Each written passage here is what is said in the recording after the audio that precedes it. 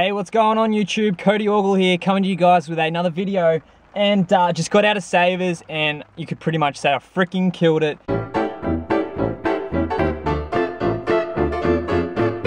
I brought my camera along just in case I did kill it so I can show you guys straight after I got out of there. But I got out of that Savers and I scored some really nice stuff right here beside me. Alright, so let's get into it. So number one item I picked up was a really nice Tommy Bahama extra large 100% silk button front Hawaiian like floral designed shirt with the awesome wooden buttons right there. Something like this, I actually paid $10 for this. I didn't get any discounts today unfortunately, but still, considering this is a really big size, it could sell for some really good money. I sold one in the past, I think it was an extra large or maybe a large, and I sold that one for about 35 bucks. So for this one, I'm going to go for about $40 to $50 on that one right there. Next item was a Versace polo shirt. It's got the Versace going on. This is the V2 classic size medium, and I only paid $3 for this shirt right here.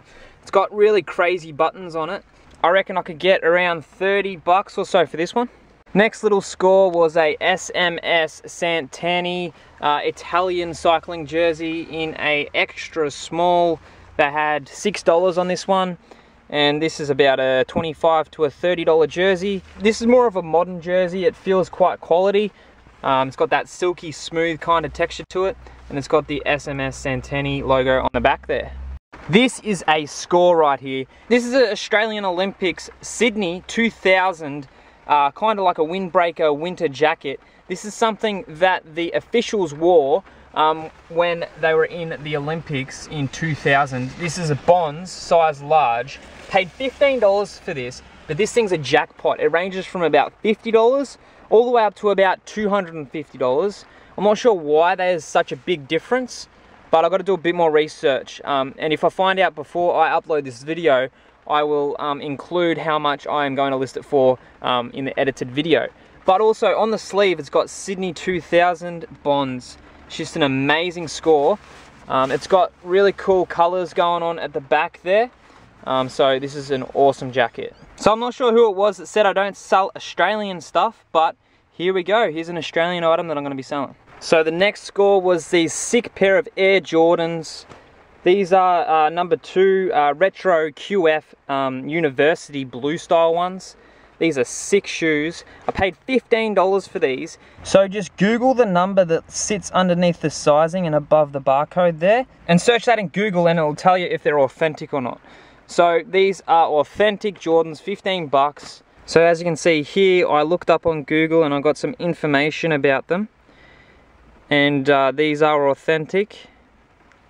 And also I should mention, when I go to the eBay sold listings, these are unsold. But if I go to the eBay sold listings, I'll show you how much they sold for. Go to sold listings and in a used condition.